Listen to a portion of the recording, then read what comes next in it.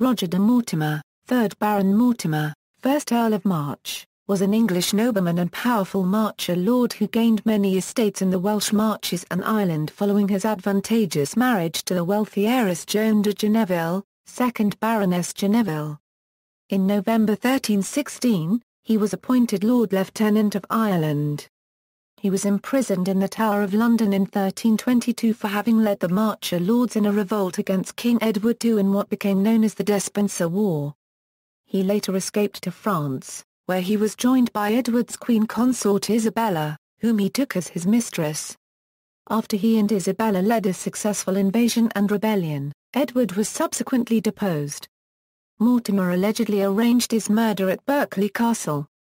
For 3 years, Mortimer was de facto ruler of England before being himself overthrown by Edward's eldest son, Edward III. Accused of assuming royal power and other crimes, Mortimer was executed by hanging at Tyburn. Early life: Mortimer, grandson of Roger Mortimer, 1st Baron Mortimer and Maud de Braose, Baroness Mortimer, was born at Egmore Castle, Herefordshire, England, the firstborn of Marcher Lord Edmund Mortimer, 2nd Baron Mortimer, and Margaret Duffens.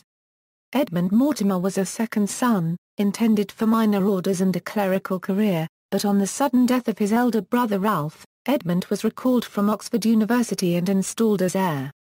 According to his biographer Ian Mortimer, Roger was possibly sent as a boy away from home to be fostered in the household of his formidable uncle, Roger Mortimer de Chirk.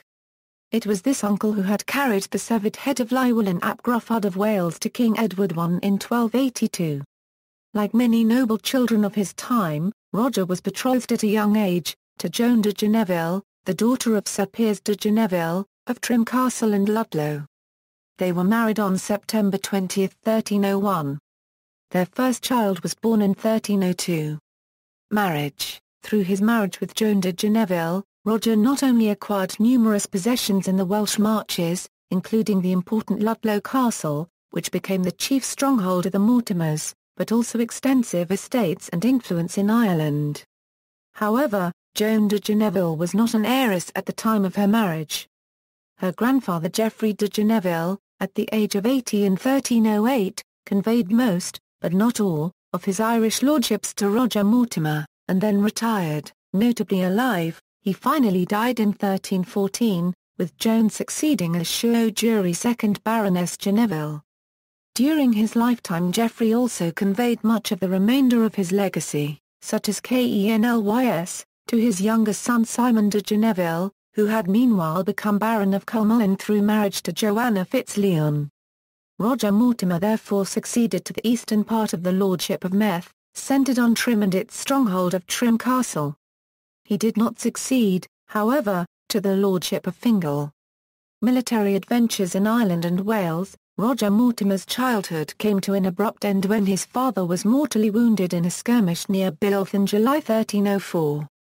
Since Roger was underage at the death of his father, he was placed by King Edward I under the guardianship of Piers Gaveston, 1st Earl of Cornwall. However, on May 22, 1306, in a lavish ceremony in Westminster Abbey with 259 others, he was knighted by Edward and granted livery of his full inheritance. His adult life began in earnest in 1308, when he went to Ireland in person to enforce his authority. This brought him into conflict with the de Lacys, who turned for support to Edward Bruce, brother of Robert Bruce, King of Scots. Mortimer was appointed Lord Lieutenant of Ireland by Edward II on November 23, 1316. Shortly afterwards, at the head of a large army, he drove Bruce to Carrickfergus and the de Lacys into Connaught, wreaking vengeance on their adherents whenever they were to be found.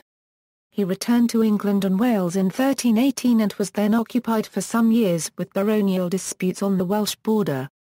Opposition to Edward II. Mortimer became disaffected with his king and joined the growing opposition to Edward II and the Despensers. After the younger Despenser was granted lands belonging to him, he and the Marchers began conducting devastating raids against Despenser property in Wales. He supported Humphrey de Bohun, 4th Earl of Hereford, in refusing to obey the king's summons to appear before him in 1321. Mortimer led a march against London, his men wearing the Mortimer uniform which was green with a yellow sleeve. He was prevented from entering the capital, although his forces put it under siege. These acts of insurrection compelled the Lords Ordainers led by Thomas, 2nd Earl of Lancaster, to order the king to banish the Despensers in August.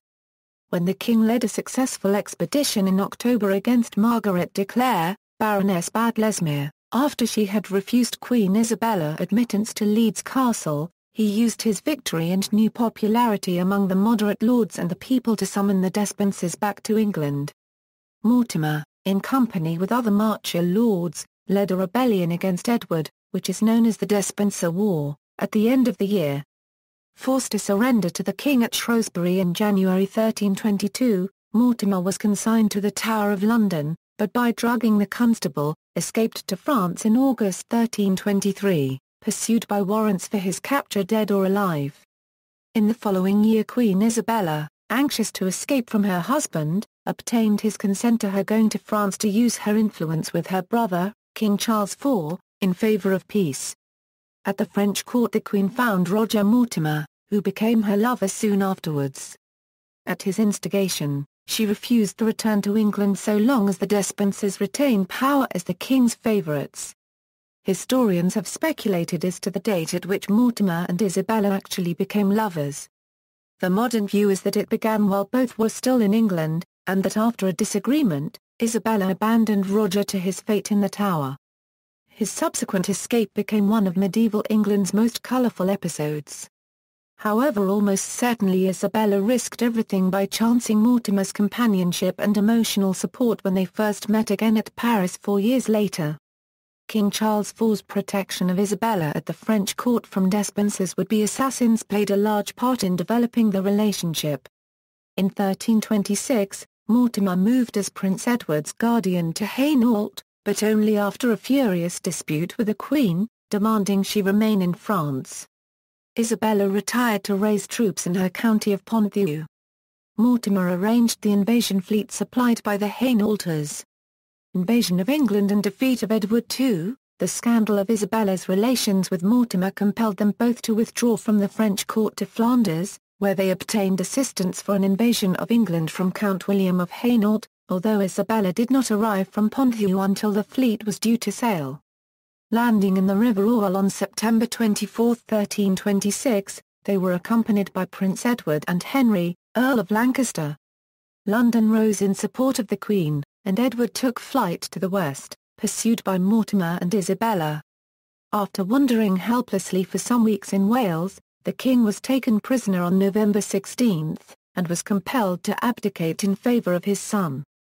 Though the latter was crowned as Edward III of England on January 25, 1327, the country was ruled by Mortimer and Isabella, who were widely believed to have arranged the murder of Edward II the following September at Berkeley Castle. Historian and biographer of Roger Mortimer and Edward III, Ian Mortimer, retells the old story that the ex-king was not killed and buried in 1327, but secretly remained alive at Corfe Castle. When Mortimer besieged the castle, Edward II was said to escape to Rome, where he stayed under papal protection. Powers won and lost, rich estates and offices of profit and power were now heaped on Mortimer. He was made Constable of Wallingford Castle and in September 1328 he was created Earl of March. However, although in military terms he was far more competent than the Despensers, his ambition was troubling to all. His own son Geoffrey, the only one to survive into old age, mocked him as the King of Folly. During his short time as ruler of England he took over the lordships of Denbigh, Oswestry, and Clun. He was also granted the Marcher lordship of Montgomery by the Queen. The jealousy and anger of many nobles were aroused by Mortimer's use of power. Henry, Earl of Lancaster, one of the principals behind Edward II's deposition, tried to overthrow Mortimer, but the action was ineffective as the young king passively stood by. Then, in March 1330, Mortimer ordered the execution of Edmund, Earl of Kent, the half-brother of Edward II. After this execution Henry Lancaster prevailed upon the young king, Edward III, to assert his independence. In October 1330, a parliament was summoned to Nottingham, just days before Edward's 18th birthday, and Mortimer and Isabella were seized by Edward and his companions from inside Nottingham Castle. In spite of Isabella's entreaty to her son, "Fair son, have pity on the gentle Mortimer," Mortimer was conveyed to the Tower. Accused of assuming royal power and of various other high misdemeanors, he was condemned without trial and ignominiously hanged at Tyburn on November 29, 1330, his vast estates forfeited to the crown. His body hung at the gallows for 2 days and nights in full view of the populace. Mortimer's widow Joan received a pardon in 1336 and survived till 1356. She was buried beside Mortimer at Igmore, but the site was later destroyed. In 2002, the actor John Shalley, the current owner of the remaining buildings of Igmore Abbey, invited the BBC programme House Detectives at Large to investigate his property. During the investigation, a document was discovered in which Mortimer's widow Joan petitioned Edward III for the return of her husband's body so she could bury it at Igmore Abbey. Mortimer's lover Isabella had buried his body at Greyfriars in Coventry following his hanging. Edward III replied, "Let his body rest in peace." The king later relented, and Mortimer's body was transferred to Igmore Abbey, where Joan was later buried beside him. Children of Roger and Joan, the marriages of Mortimer's children cemented Mortimer's strengths in the West. Sir Edmund Mortimer KNT, married Elizabeth de Badlesmere. They produced Roger Mortimer, 2nd Earl of March, who was restored to his grandfather's title. Margaret Mortimer, married Thomas de Berkeley, 3rd Baron Berkeley. Maud Mortimer, married John de Charlton, Lord of Powys. Geoffrey Mortimer, John Mortimer, Joan Mortimer, married James Audley, 2nd Baron Audley. Isabella Mortimer, Catherine Mortimer, married Thomas de Beauchamp, 11th Earl of Warwick. Agnes Mortimer, married Lawrence Hastings, 1st Earl of Pembroke. Beatrice Mortimer, who married firstly, Edward of Norfolk, son and heir apparent of Thomas of Brotherton, by whom she had no issue, and secondly, before September 13, 1337, Thomas de Bruce, by whom she had 3 sons and 3 daughters. Blanche Mortimer, married Peter de Grandison, 2nd Baron Grandison. Royal descendants, through his son Sir Edmund Mortimer, he is an ancestor of the last Plantagenet monarchs of England from King Edward IV to Richard III. By Edward IV's daughter, Elizabeth of York, the Earl of March is an ancestor to King Henry VIII and to all subsequent monarchs of England. Ancestry. Notes. References: Richardson, Douglas. Overingham, Kimball G., ed. Plantagenet Ancestry, A Study in Colonial and Medieval Families 2. Salt Lake City. ISBN 14499666349. Mortimer, Ian. The Greatest Traitor, The Life of Sir Roger Mortimer, Ruler of England 1327 Euro 1330. New York, St. Martin's Press. ISBN 0-312-34941-6. Ian Mortimer, The Death of Edward II in Berkeley Castle, English Historical Review, CXX, 489, 1175 Euro 1214. Ora Davis, Mortimer, Roger, 1st Earl of March, Oxford Dictionary of National Biography, Oxford University Press, September 2004. Online Eden, January 2008, 2, access December 19, 2009. Ancestral Roots of Certain American Colonists Who Came to America Before 1700 by Frederick Lewis Worre. Lines, 10 Euro 31, 29 Euro 32, 29 Euro 33, 39 Euro 31, 47 B33, 71 Euro 33, 71 A32, 120 Euro 33, 176 B32, 263 Euro 31. Calendar of the Gormanston Register, Dublin, 1916. Preston Genealogy, by Sir Thomas Wentworth, May 1636, A. Weir, Isabella She-Wolf of France, Queen of England. G. W. Watson, Geoffrey de Mortimer and His Descendants. J. H. Round, The Landing of Queen Isabella, D.A. Harding, The Regime of Isabella and Mortimer, 1326 Euro 1330, M.Phil thesis.